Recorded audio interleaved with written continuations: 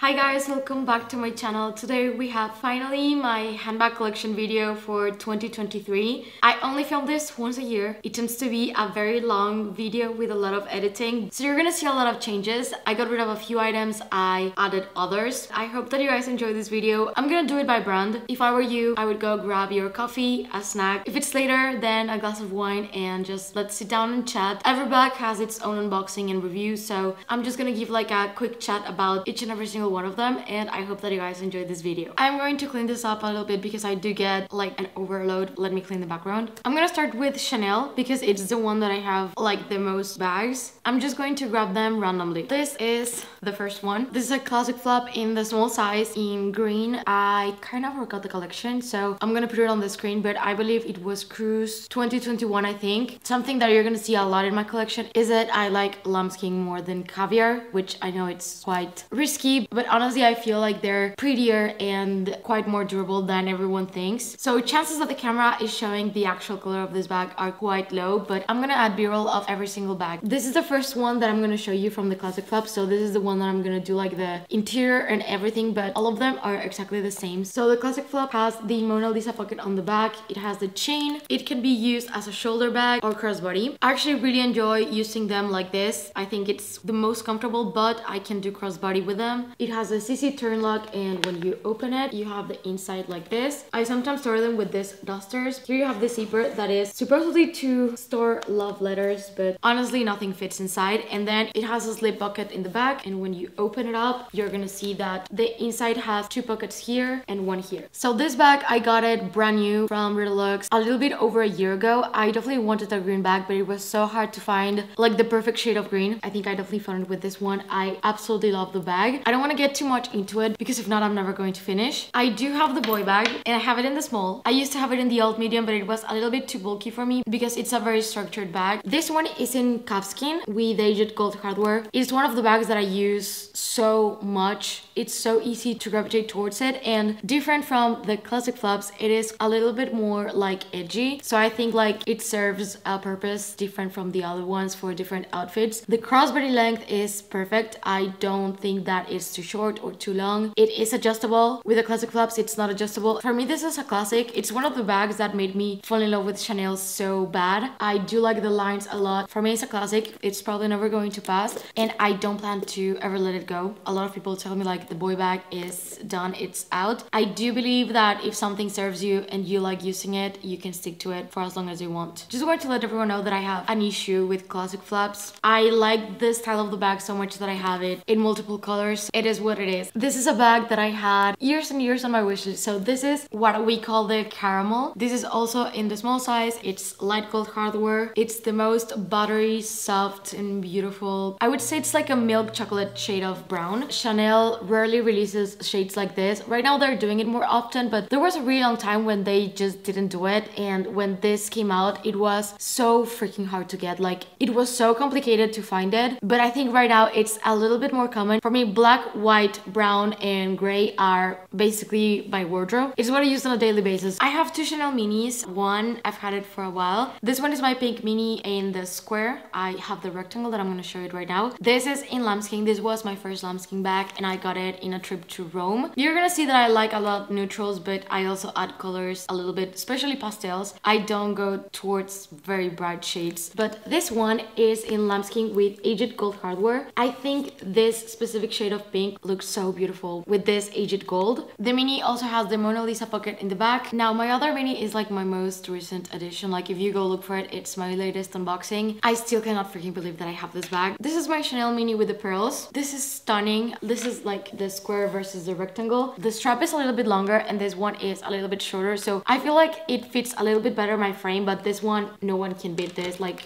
I have such a thing for pearls. This is the most beautiful bag that Chanel has ever released. It doesn't have the Mona Lisa pocket on the back, but it's quite roomy. Fits my iPhone. I have the 12 Pro Max, like fits no problem. I mean, I don't have much to say about it. It's It's stunning. It has pearls on the bottom. It's so beautiful. I don't know if the pearls fall off. I guess I'll update you on that because it's brand new. I got it pre-loved, so it does have quite a few scratches on the hardware. This is the inside. This is my oldest classic flap, and this is vintage. This is from my birth year. This bag is from 1996. The classic beige color from Chanel, and actually this one is with gold plating. Chanel used to be gold plated, not anymore, which is kind of a shame. So this bag is 26 years old. It is also in lambskin, and it has the deflated quilts. I actually really like the look that it has like this. It does make you put into perspective that when the bags that I have now, I plan to have them for the rest of my life. Like the worst that they can look is like this, and for me this looks absolutely beautiful. It's like a whole aesthetic and a vibe by itself. I know that sounds silly, but I know classic flap prices are quite over the top right now, but I do recommend you that if you really want one, to get a vintage one. Like the quality that they had 20 years ago is nothing compared to how they are now. This is my blue classic flap, and I had this one since 2019. This is in caviar, medium size. I got this one in Paris. This was back in 2019. I got it from Rocambon. It was such an amazing experience for me because I've been wanting this shade of blue for the longest time, and we call it like Tiffany blue. Blue is one of my favorite colors. Right now I'm like into green a little bit. This is absolutely amazing. This one is actually caviar. It's also with champagne gold hardware. In this one I've seen quite a bit of wear and tear, which is honestly crazy because this one is caviar and the other ones are supposed to be more delicate, but this has quite a few lines here on the bottom. I don't really care. It was more like the experience. I have quite a lot of sentimental attachment to this one. I feel like it's such a unique color, and I don't think that they're ever gonna produce it again. So this is the thing with Chanel. They sometimes do shades that they never repeat. For the caramel one, they have repeated it quite a few times now. I can assume that it was because it was super popular, but with this one, not really. This is the 19 bag, and this is in tweed. I call it the cookies and cream Oreo 19 bag. It took me a while to fall in love with the 19 bag, to be honest. When I first saw it, I thought that it was like too like slouchy, and it's funny that at the end of the day is what made me fall in love with it the most because it's so versatile, so comfortable, and this one is like a plush toy. It does have a massive pocket on the back, which is so convenient, and I love that this one on the inside has the most beautiful shade of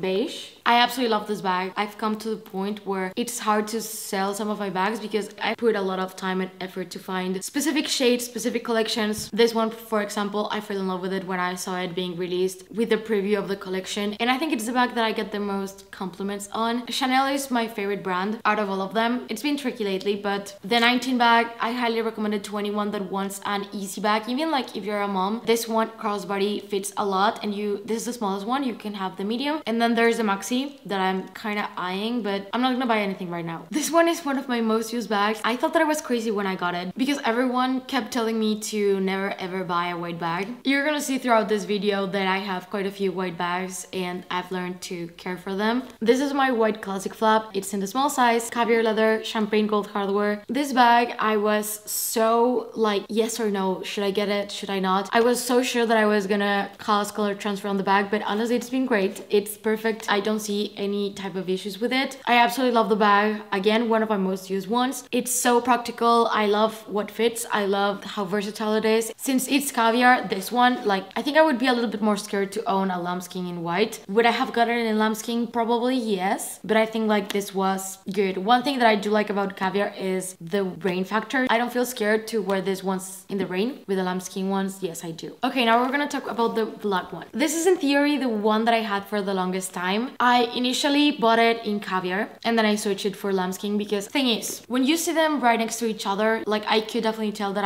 I just like lambskin better. But the day that I wanted to store for me, it was like a combination of everyone telling me not to because it was very delicate. It was my first Chanel bag, and that you should go with caviar. Caviar for me, it's beautiful. Also depends on the collection that you get it from. I just didn't like it as much, but I ended up listening to everyone that was telling me like, do not go for lambskin. I started to get lambskin bags later on, and I ended up deciding that it was just not for me, and I did switch the bags. So I sold my caviar one and I got this one. But in theory, I've owned this one since 2018, so back then the price point was not the same. I'm actually quite glad that the classic flaps that I have, I got them a while ago and not with the current prices. This one is in gold hardware. I think this one is a great example for you to see. Like, I use this bag so much. It's perfect. Like, it does get creases when you open it here on the back, but that's about it. So this one is a gray from 2019. So this is a 19B collection, and it was like, in my opinion, the best gray that has ever been released. This one is with silver hardware. So far, this is the only classic flap that I have with silver. Perfect. It's in lambskin. I'm gonna keep telling you, like, it's not as bad as it looks. I absolutely love this bag because it doesn't really have like that blue undertone. I would say that it's very like a true gray. Plus it's lambskin, and I like the silver complements it so well. I use it quite a lot, especially lately. In the medium,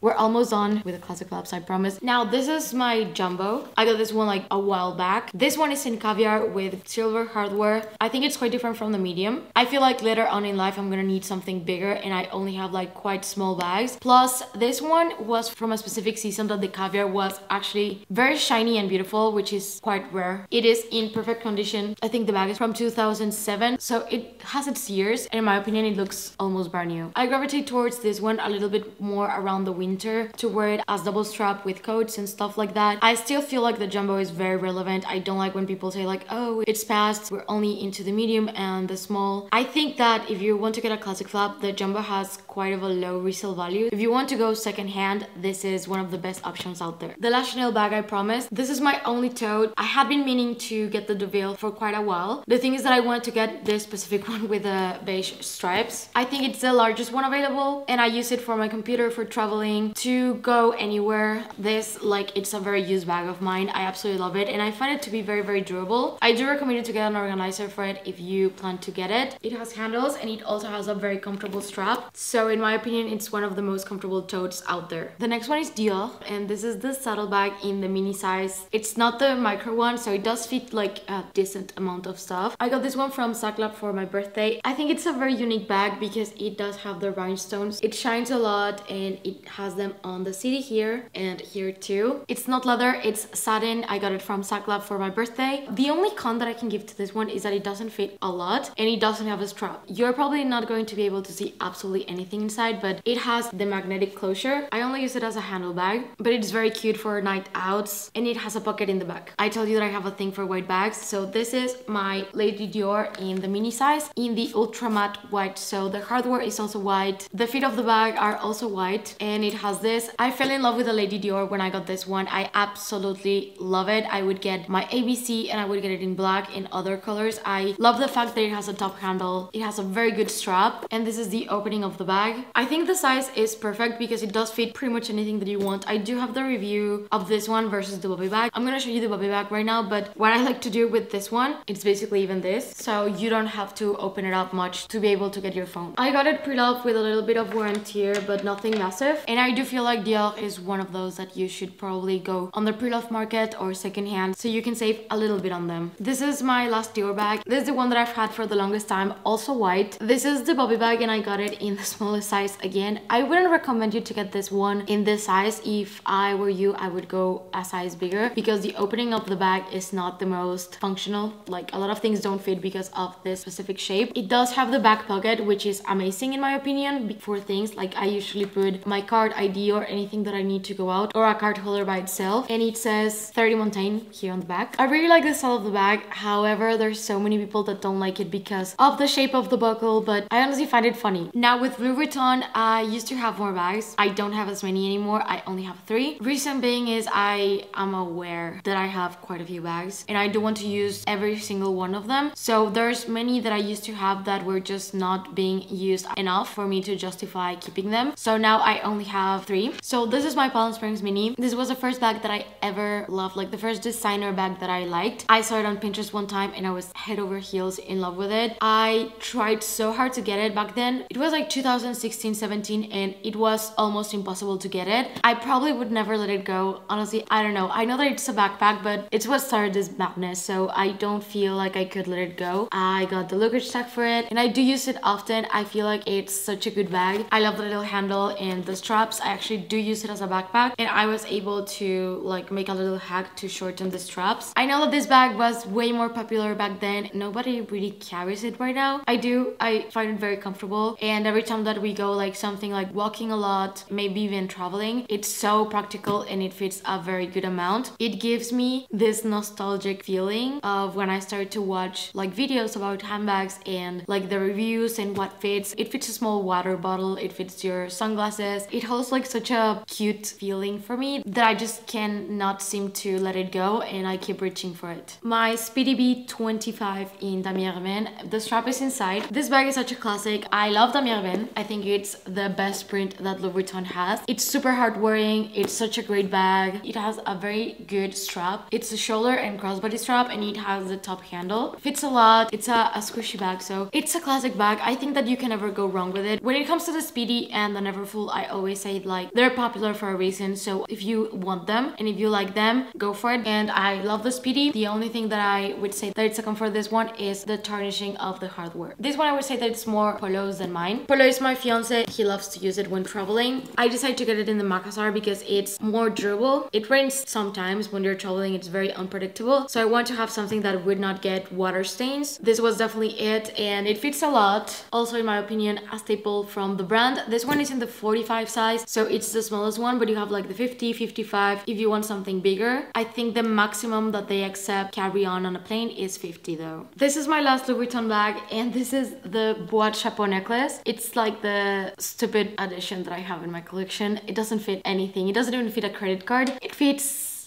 approx 3-4 chicken nuggets, so we called it the chicken nugget bag. I find it super cute. I would definitely get it in more sizes. This one is in reverse monogram. I use it more as a catch-all inside my bag, so I put inside my AirPods, hair ties, sometimes peels if I need to, but it's definitely not a bag properly. Now let's go into Hermes. I know that this is probably the part that everyone was waiting for. I think I'm gonna go from the newest to the oldest one that I added to my collection. So the first one is definitely going to be my Mini Kelly. I am head over heels in love with this bag. I love how functional it is. Mine is in Epsom leather, palladium hardware in the color clay. I got it back in December of 2022, so basically like 6 months ago. The bag is absolutely everything that I wished for. So actually for me it was quite of not knowing if it was going to work out, because I never really saw one at the stores before, like never touched one before, never saw one before. Basically I only saw it on other people, but I had never had the chance to try it or see what fits or absolutely anything. So I based my decision that it was going to be a very good addition for me based on YouTube videos that other people made, and I knew that it was probably going to be really good because I love small bags, if you cannot already tell. I am 5'1", so I'm really short, and the crossbody strap is perfect for me. I walk a lot on the street and I like it to be like small, so you can put it like inside your coat or inside your blazer or whatever. Also for the summer, it's going to be such a great bag, and this was my favorite shade of white from Hermes. The fact that it was palladium, it was completely a plus. I feel like it looks like sort of vanilla. I cannot tell you if it's really worth it, the hassle to go through the entire process, but if you're able to get your hands on it and it's not a stressful situation, I would definitely try to. For me it works very well, but if you're someone that needs to take a little bit more stuff with you, then I would say pass on it and go to the 25 sizes. It does fit my phone, no problem. So far, like I can tell you right now, this and the Pearl Mini are my favorite ones in my collection, but it's because they're the newest ones. So I tend to have like this honeymoon phase with my bags, and I absolutely love them for a while and I do not drop them. I do the same thing with songs. If I find a new song, I will listen to it until I get tired of it. Do not feel like I'm gonna get tired of this one, but absolutely love this little bag. Works out perfectly for me. I don't think that I'm gonna try to get more. With this one, I'm completely fine. I mean, if it comes, I welcome with open arms. It's crazy for me to own this bag because I honestly never thought that it was going to happen. Absolutely love it. Next one was quite of a shock for me because I'm not that much of a colorful person, and this is like the brightest color that I own. So this is my Birkin 30. I got this one from Season to Consign, also around my birthday back in November. This bag is in Epsom Blue Celeste, and it's from the Candy collection. So the Candy collection is basically one color on the outside and another color on the inside, and then they did them in pink, orange, yellows, and it's Blue Celeste on the outside, which is this blue sky stunning color, also with palladium hardware. I was just using this bag, I use it a lot, but you can see on the inside it has blue Zanzibar, so it's kind of limited edition. It's definitely not new. You can see the relaxation on the Epsom leather right here, and I do appreciate the fact that this one is already quite worn because I tend to baby my bags a lot, especially like something light colored like this one. And since this bag has been owned for years and years by someone else, I feel so comfortable wearing it. I absolutely fell in love with this color, especially right now for spring and summer. I've been using it so much, and the size 30 fits absolutely anything that you may need. I'm still very much in love and wanting the 35, but in my opinion this is great. Again, this one is in Epsom, so for me it was quite different than my other ones that are integral leather, but I think the color is so unique and that it fits my wardrobe very well. The next two are wallets that I like to double them as handbags. I feel like they're very versatile. So this is the Kelly to go, which is like a wallet on chain, and I have it in the blue broom. This is my favorite shade of blue that Hermes offers, so I have it in Epsom, blue broom, gold hardware. I also have the Constance slim that I also use as a handbag. I did decided to add this strap from Etsy. This is not from the store directly, but both of this I got them from Collabs, and this one I love using it as a bag. It's so easy to just take it everywhere and fits your cards and everything, but it's a wallet, not really a bag, but I find it to be very versatile. The next one is my vintage Kelly that definitely needs to go to the spa. So this one, you're gonna see, shines a lot. This one is in box leather and it's considered vintage. This is from 1995, so almost my birth year too. I got this one in 2021 and it's box leather. I think it's my favorite leather. This and Swift are so beautiful. I know that they're more delicate, but honestly, like, this bag is 27 years old and it looks like this. It's in black in the 28 size and I love it so much. It's so practical. I mean, it's a very classic black bag. I do appreciate a lot with this one the craftsmanship of the brand. The leather is so rich and shiny. This is possibly one of my favorite bags. This one I use it a lot. This next one, it's my baby Birkin, and this is a Birkin 25 in gold Togo with gold hardware. The color is brown, but in Hermes it's called gold. It has the 4 feet on the bottom. This one I got it directly from boutique in 2021 too. I have said a few times before that I prefer the Birkin than the Kelly. It's really hard to explain, but the love and admiration I always had for this bag and overall the style, like the look that it has open for me. With the gold, I absolutely love the contrast stitching. I really like Togo leather, and when it comes to the 25, I always find it very comfortable when you're sitting on a restaurant or whatever you're doing, that you can have it right here on your lap and it's not like that intruding. I use this, like my two 25s, I use them the most. I find it very comfortable. They fit everything that I need. I absolutely love the 30, but I do feel like the 25 is what looks the best on my frame. And this bag was like, you know, the type of bags that you have on your wish list that you're like, no, never in a million years I'm going to own. My two Birkins 25 and my mini Kelly were that. For me, this one, I'm gonna take it to the grave with me for sure. I adore this bag. This was the second bag that I got from boutique and possibly the most interesting color that you're gonna see. So this is, I don't know what the camera is gonna show, but this is Vert de Gray, and it's basically like this military green with gray. So I find it to be very neutral and very unique. I usually have it with a twilly. I have it right here. So this twilly makes it look a little bit softer. This was my first Kelly and I really like the color. It's with gold hardware in Epsom leather. Like, these bags are so well made and so durable. I hope that I can show you the true color that it has. But my Constance Slim is also like the same shade. It is definitely not the reason why I got it, or maybe yeah, because it matches. And I feel like I've talked for hours, but this is my first child. Like, I had so much anxiety the day that I bought this one, but here it is and I appreciate it so much. Would never ever let it go, like not in a million years. This is also 25 in black with gold hardware in Togo leather, and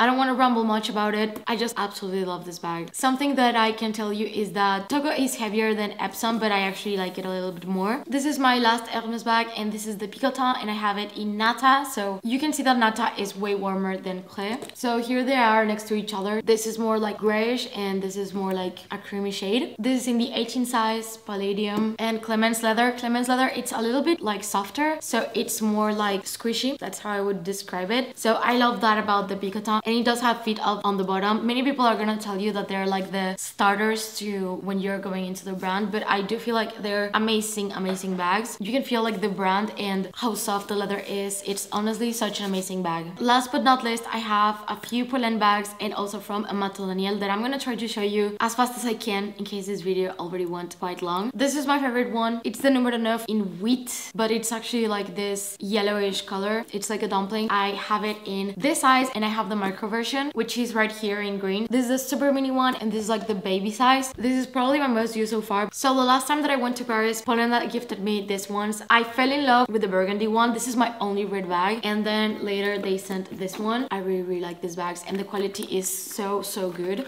This one still has the stickers on, but the red one I've used a few times now and I absolutely love it. I think this one I'm gonna start reaching out for it a little bit more now during the summer, but this is the inside of the bag. This is the one that I've used quite a lot. I really like the leather that it has. It's like, I would compare it a little bit to Box. Obviously it's not the same. same and it's not the same price point, but it has like the cute top handle, and this is how it looks on the inside. It's such a great bag as a crossbody, but the leather does scratch a little bit easier. This is my other micro one. They don't fit much, like they're fun little bags to have, but they don't fit much. These are my last two Polen bags. This one is the berry. I really like it. I use it a lot. I got this one because I really like the Jody from Bottega Veneta, but I didn't know if the shape was gonna work out for me, and I ended up falling in love with this one. So this, like the leather of this one is so nice, and it does open up like this.